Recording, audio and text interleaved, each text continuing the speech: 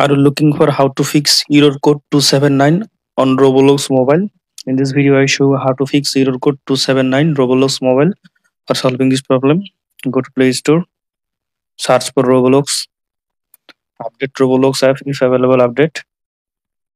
Wait for completing the install process.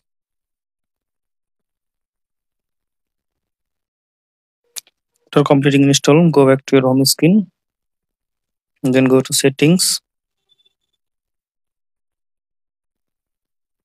and then go to apps, then go to see all apps, and search for Roblox.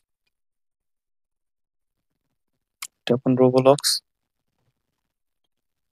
tap on storage and cache, tap on clear storage, delete, tap on permission, allow all permission one by one.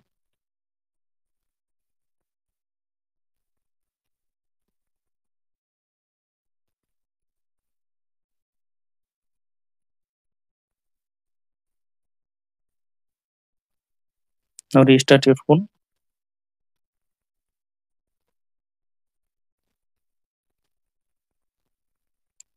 After restart your phone, open Roblox.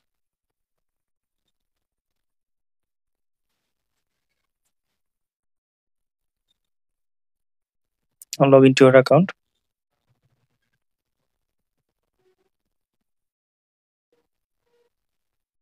Now join into any game.